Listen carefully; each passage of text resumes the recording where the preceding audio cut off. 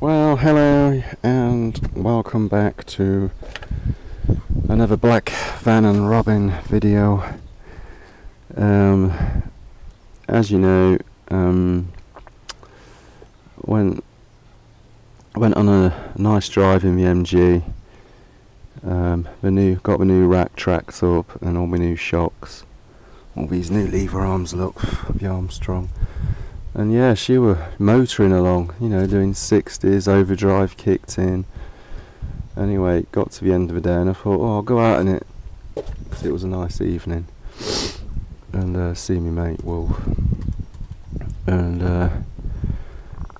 only got a few miles down the road. I got halfway there and this wheel, this front near side, just smoke pouring out of it and it were like jamming up.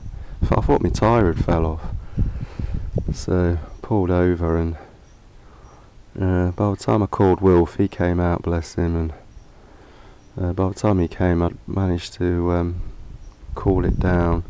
I jacked it up and it's kind of spinning still, kind of, it's not very, it doesn't feel graunchy or anything.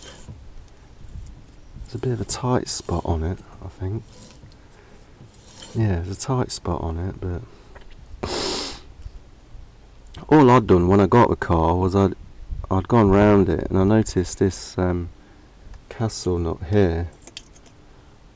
It's now black because of the other day's activities, but when I bought it, this was loose and there was a load of swarf, so I took this shim out, this washer even, took a shim out, real thin shim, which I don't know what I've done with, actually, thinking about it. But and then I put it back. I tightened it up as tight as I could get it. Put the split pin back. But this castle nut seems to want to unwind, because when I took it off this time, just now, the split pin was all mangled.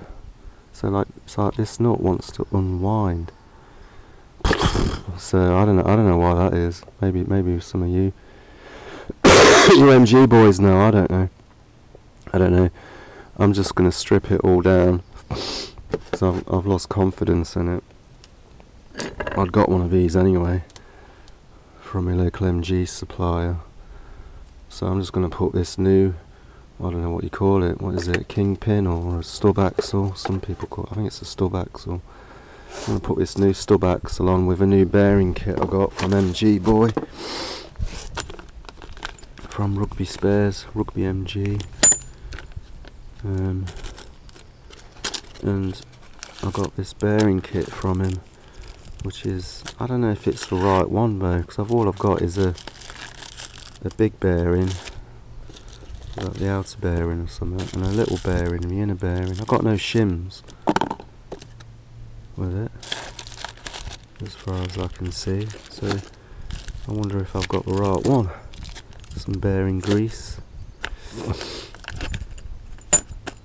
some new bushes for the top and bottom. I might as well replace them while I'm here.